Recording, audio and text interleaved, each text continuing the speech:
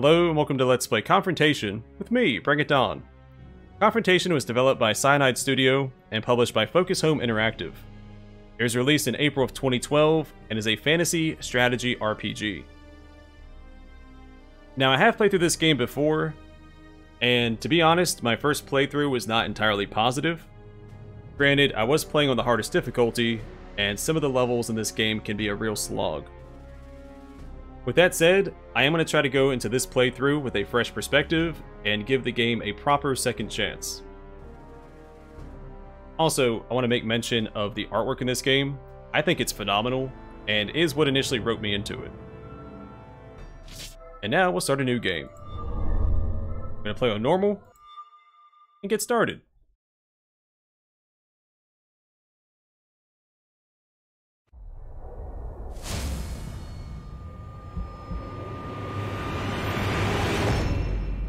War rages everywhere across Arklash. In this, the final confrontation. The Ragnarok. The peoples tear each other to pieces in the name of light, destiny, or darkness. Everywhere, heroes chosen by the gods gather their armies under banners bearing such symbols as the jackal, the griffin, the wolf, or the scorpion. These heroes accomplish valiant feats of arms, of faith, or magic. The Ivory Dunes to the north of the desert of the Sayahana have become a battlefield of the Ragnarok. The Griffin army from the Holy Lands of Akelani is waging a merciless crusade against the devotees of the Scorpion and their alchemical beasts. New combat clones, the Mechasciatis, created by the perverted science of the Technomancers, decimate the ranks of the Griffin Templars. For the moment, Akelanian patrols sent into the desert are never seen again. The forces of darkness are about to secure a decisive victory in this corner of Arklash.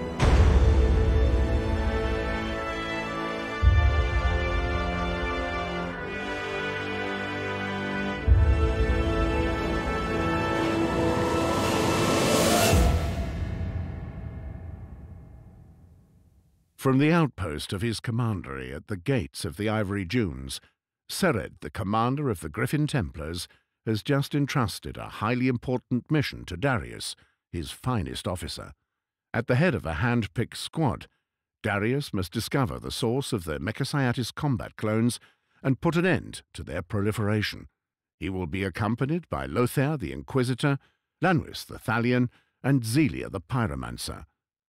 Their goal is to find one of the secret underground laboratories where the Technomancers develop their clones.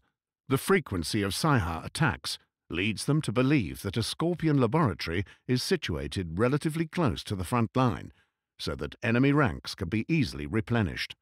Lanwis, an exceptional scout, has already narrowed down the search zone. The squad has spread out in order to best cover the area, but the Psi-Ha are lurking. It is often said that close to the many ruins which litter the Ivory Dunes, it is possible to hear, from the depths, the cries of the unfortunate who do not find death at the hands of the Scorpion clones. Others ascribe the sounds to the winds which howl through the dunes. The squad is spread out and the members are isolated, making them vulnerable to Scorpion ambush, which would put an end to their mission. Darius decides to gather his companions. Together. Everything was voice acted except for the last word. Chapter 1, The Ivory Dunes.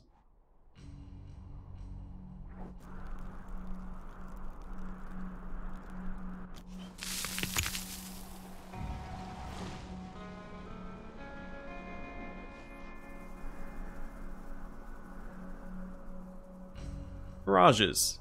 Darius must find his allies. And the rest of that is tutorial stuff. Understood. Pretty straightforward. A little janky movement. Don't remember it being that rough. At your service. Alright, let's look at what we've got over here. So we have Holy Prayer, Heals 250 life. Lasts for 15 seconds. Costs 50 stamina. We have Exaltation of Soldiers. 25 hit chance, duration 15 seconds. Increases hit chance for the user and allies around him. This regenerates user's life. We don't have the other stuff yet. Straight away. Also, gotta hand it to the guy during the initial cutscene. The voice actor had a lot of enthusiasm. Really drew me in. Good. Now let's explore the zone. Alright, not gonna worry about all that. Yes. Alright, there's a scorpion enemy in the vicinity. Your units can see their enemies before they themselves are detected. Use this advantage to analyze the situation and define your tactics. The rest of that's all pretty straightforward. Do battle and kill the scorpion.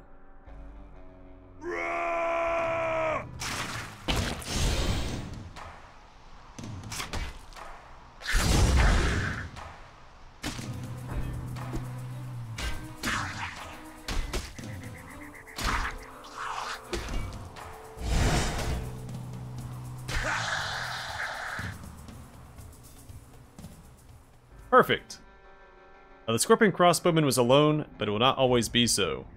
When your character is not engaged in combat, and if he is not affected by any spell or skill, health points will rapidly regenerate. Rest Darius for a few moments to allow him to recover all his health points, and then continue exploring. So the layout of this game is you'll spawn into a map, and you have some primary objectives you have to knock out, and there's some secondary stuff you can do as well. It is all very linear. Good.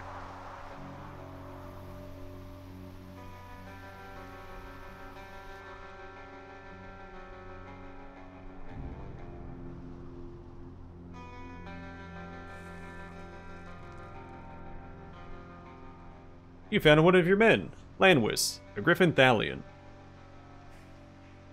And the rest of it's all tutorial stuff. What does he do? He has Divine Favor, heals and restores mana to the user and allies around it. I do wish this icon was blue. Remember that threw me off a few times the first time I played through. And Marin's Justice. Inflicts strength and sword damage on the target. For the temple!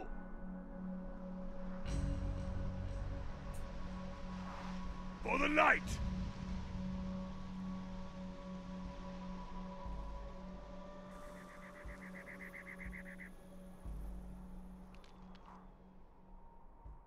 From this position, the Griffin soldiers can survey the zone that they must cross in order to reach their objective, the Scorpion Laboratory. The dunes are, no doubt, crawling with enemy patrols. 2 units will stand no chance.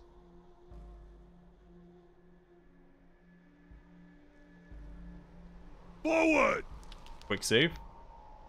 Also, I don't think the artwork for the portraits matches that of the rest of the game. Now this time, several enemies are waiting for you, but your group is ready to take them on. Lanwis is an all-rounder, a good fighter. They can also regenerate health points for nearby ally units during a fight. Yeah, you pause the game during combat with space. And set up or buffer actions with shift. Straight away! In the name of merit! That. Put this out.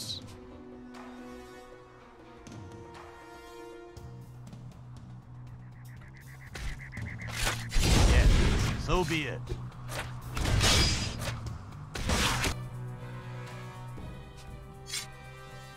So be it.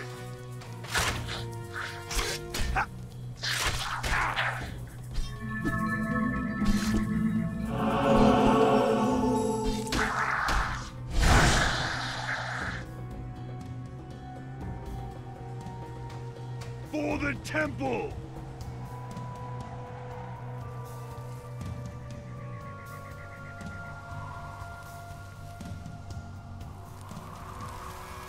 Alright, why is his health not regenerating? There it is. And it's not the worst idea to wait for your abilities to come off cooldown before pushing forward. Understood. Otherwise, you'll put yourself in quite the predicament. Okay, I'm going to butcher some of these pronunciations, I'm sure. There is a Daciatus clone nearby. He's a powerful opponent, but he is isolated. But as he is isolated, the Griffins can deal with him without too much difficulty. This provides a good occasion to analyze a combat situation. The color of each skill indicates a category to which it belongs. Damage equals red, support equals green, increase equals yellow, reduction equals magenta, anti-magic equals blue, and control equals black. When a unit is under the influence of an effect, a color marker is displayed next to his image.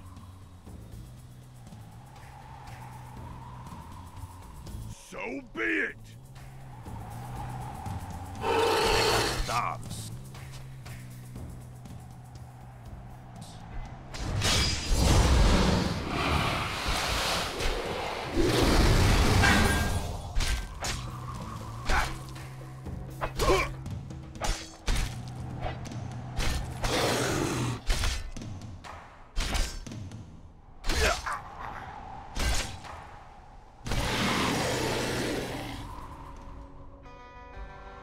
At your service.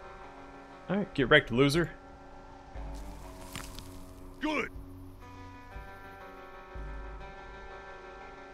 Forward. For the light.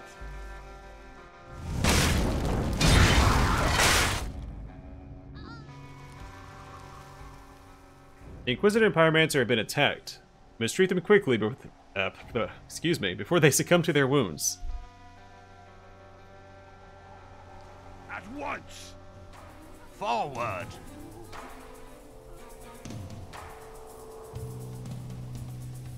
Can't reach the target. He's right there. Yes. Good. Yes, I did not remember that mechanic.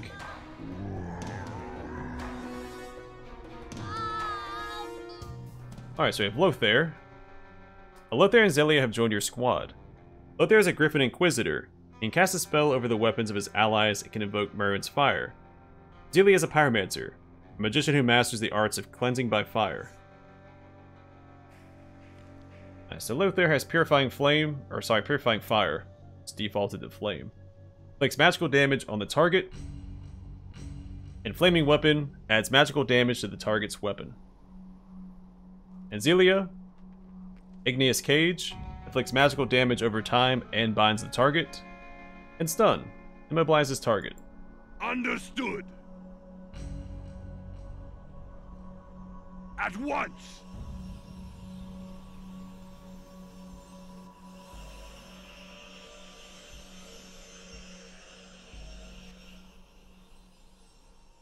This is a sanctuary zone. There are no enemies in sight, and the fallen Acalanians will have the time to recover from their injuries. The discovery of a sanctuary zone earns experience for your team, and it also cancels out any experience gain penalties on units who have fallen in previous combats.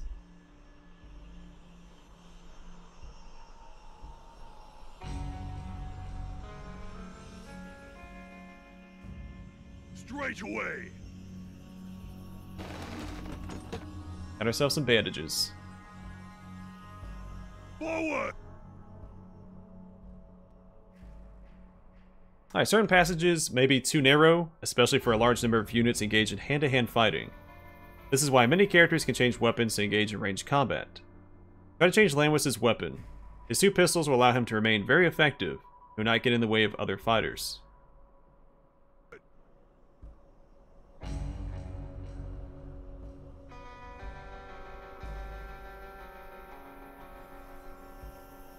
Everyone else have.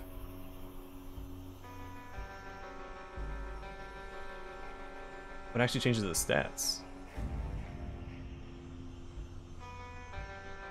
Damage 40, attack round 1.5, hit chance 5. I swap to this.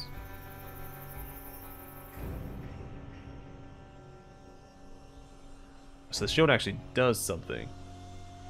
Can't hover over the banner.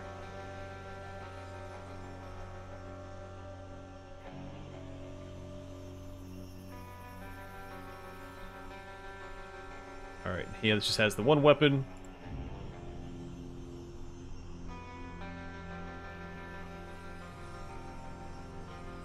So she has a strength and an intelligence weapon.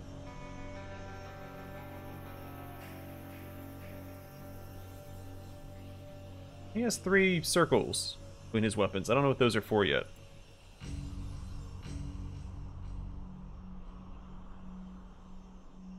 What does this do? So hit chance 1. Melee AR? Armor? Yeah, we'll have that equipped. It'll be our tank. At your service. In the name of merit.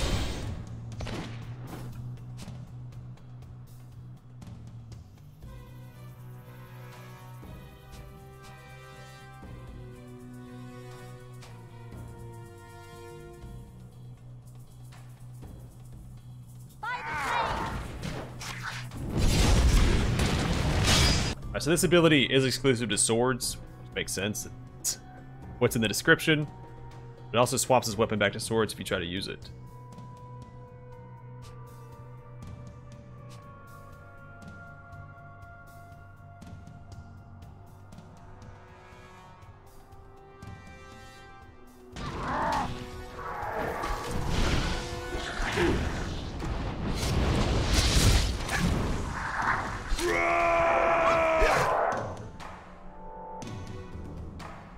Nice. For the temple!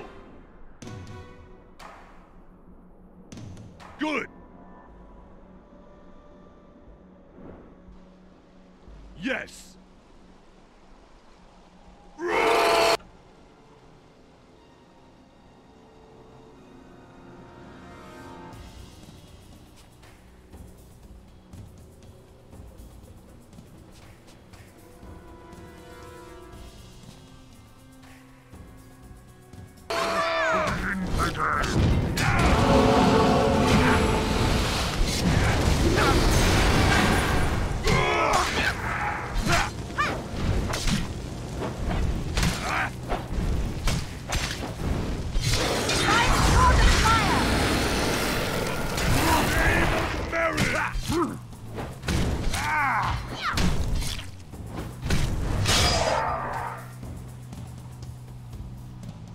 And that's all she wrote. For the night!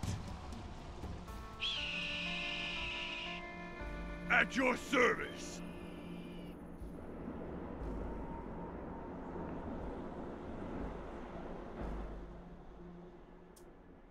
This type of chest contains elements to enhance weapons and armor. Okay. Each character can improve his armor or his 2 choices of weapon via an equipment tree. Except for Lothar, who only has the 1 weapon. This is made up of 5 levels, which are unlocked as the character progresses. However, each branch, only 1 upgrade is possible. Choosing one automatically excludes the other. Equipment points belong to the squad as a whole, so you should allocate them wisely. Straight away!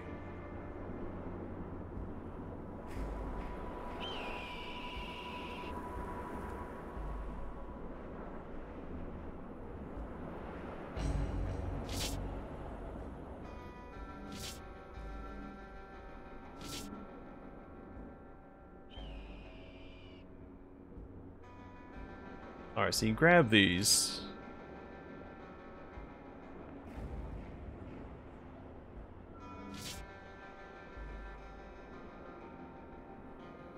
Can I swap between companions? Yeah, they're over here.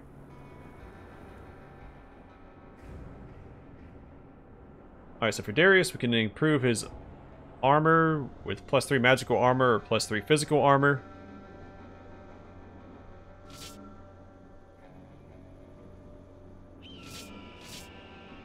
And we can choose between the weapons, right? Just the one. A weapon 2. Add physical damage to his hammer and shield. Or constitution.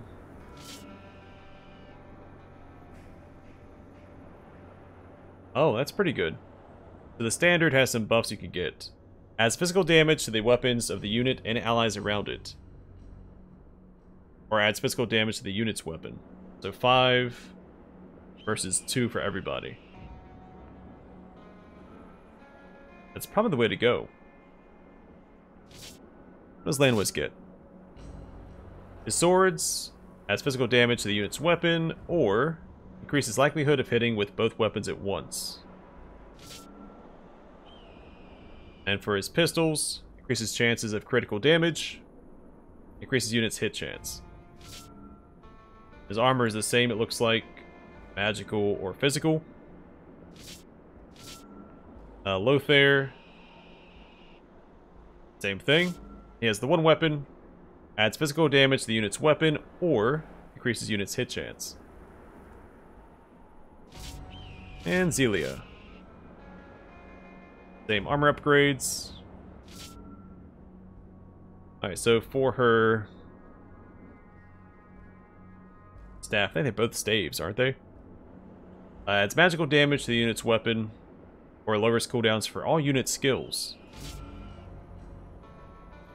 And then evasion, lowers chances of being hit, or lowers cooldowns for all unit skills. Pretty tough call. And these aren't all of our companions. I'm thinking we do this. Make everyone a little stronger, right? We only have the 1 point. And this benefits everybody. Because at most you add 5 physical damage. This is adding 8 total. So, do I want to use that, or do I want to use the hammer and shield? Well, I guess, I can't reset it. Can I reset it anytime? Probably not. I do like the hammer and shield quite a bit, but this is definitely the way to go. Too good to pass up, but armor-wise, it doesn't matter.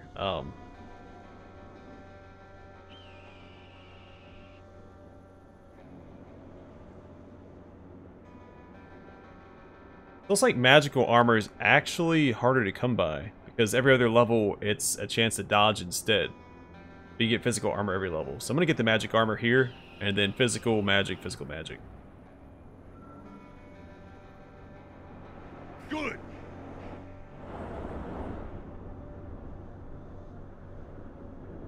Let's also make sure we have our other weapons set out. I should have looked all the way down the tree to see which one of those is better, actually. I mean, yeah, this is definitely the way to go. Increases hit chance for the unit and allies around him. Adds physical damage to the weapons of the unit and allies around him. Hit chance. Yeah, I think that's the way to go.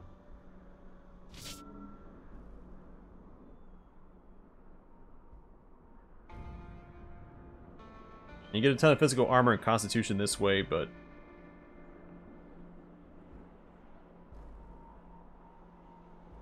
understood. For the you now know enough to play. Well, thank you. Explore the surrounding dunes and find the entrance to the laboratory. Note the 4 icons which may be displayed to the left of the health bar when you move your cursor over a unit. These indicate the character's role: tank, fighter, mage, or support. These provide a rough but useful idea of a character's function. You may move the portraits of your heroes in order to change their positions. Note that the order in which you place these portraits determines where a hero is positioned within the group. That's a little redundant. You're advised to play your tank on the front line. You'll be the first one attacked by the enemy, at least at the outset of combat. light.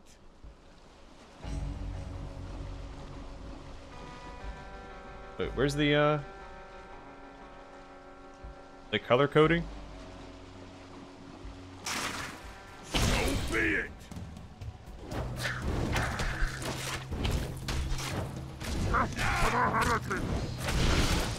Yeah, so be it.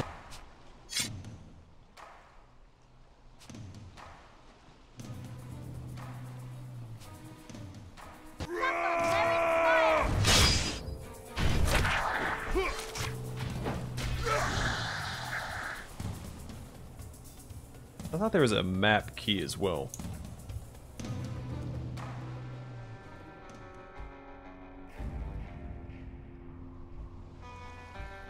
In the name of Merrin, for the light, at your service.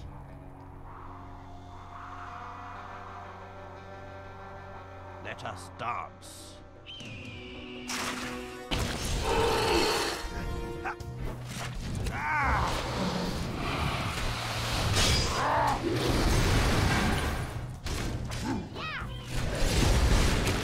In the name of Merin! So be it!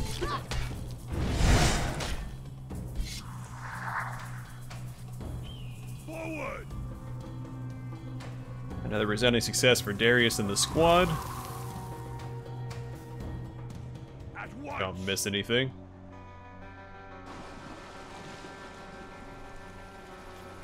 Find as many upgrades as we For the can. temple!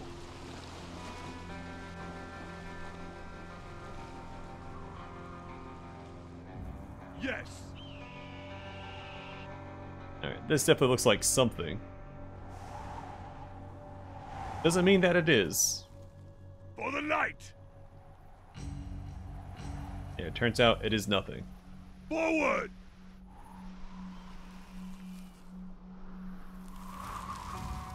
So there's the entrance and a bridge. This is all side. No, that's the way forward. This is side stuff. There's a chest up For there. the temple! Now I see it. Alright, let's make sure my Straight tank is away. up front. In the name of Merin! By the flame!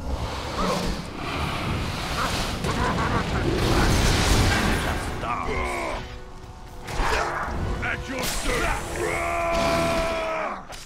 By the god of fire! Yes, so be it.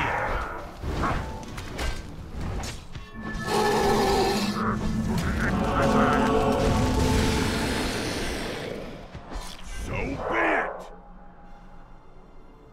Yes!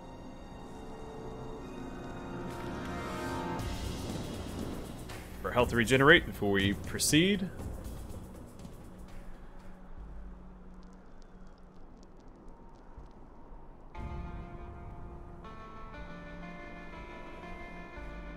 At once! In the name of Merin! Here! Huh! Suffer Merin's fire!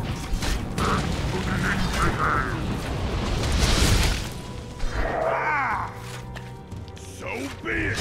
Huzzah! Understood! More bandages. Good!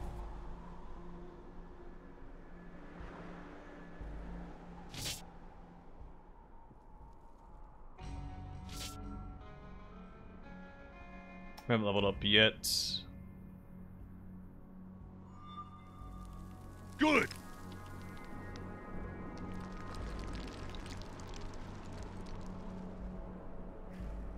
Understood! At your service! Check under the bridge real quick. Make sure there weren't any trolls lurking under there. Straight away! See anything. Now we're just about at the end. For the light! Rah! By the flames!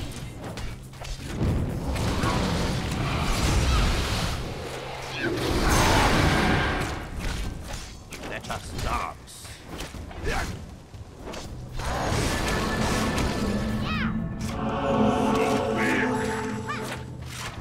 Yes, so be it.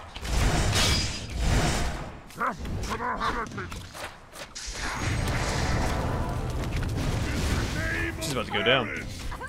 Hey, we leveled up though. We'll send Lothair back to pick him up. Or her up. Please, thank you. At your service. I didn't realize she was even being targeted until right before she went down. In the name of Merin. So now she has Source of Fire. Sacrifices a part of the user's life to restore mana. And Darius has Frontal Assault. Charges and provokes the target. Provides. At once! Oh, words. For the temple! A Sihar camp hides the entrance to laboratory number SO426. This is where the mission really begins for Darius, Lothair, Lanwis, and Zelia. A CR camp hides the entrance to laboratory number SO426.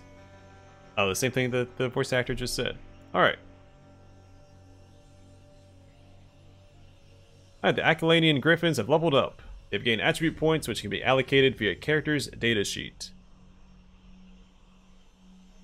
Straightforward. So strength seems to be the way to go for most folks.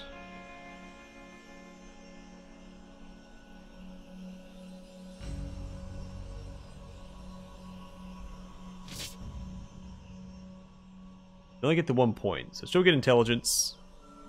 Just lean into whatever our highest attribute is. Lothair, strength.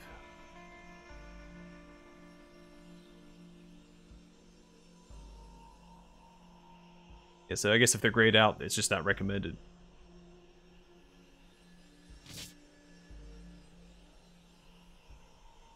Wisdom is actually his highest one. Let's read what these do.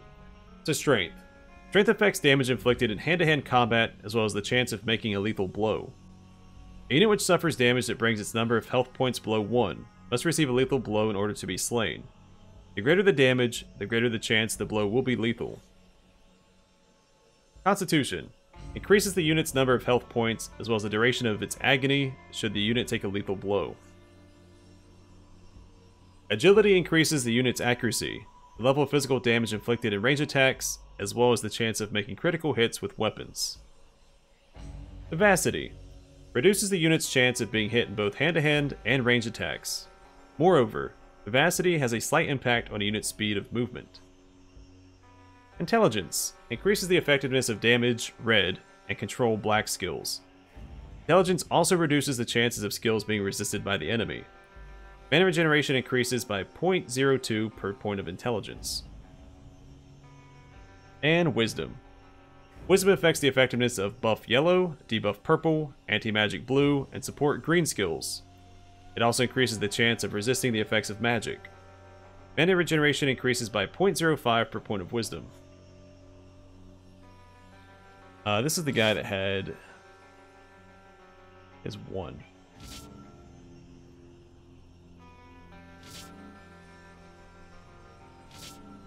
Maybe it's worth putting points into wisdom here. And Darius.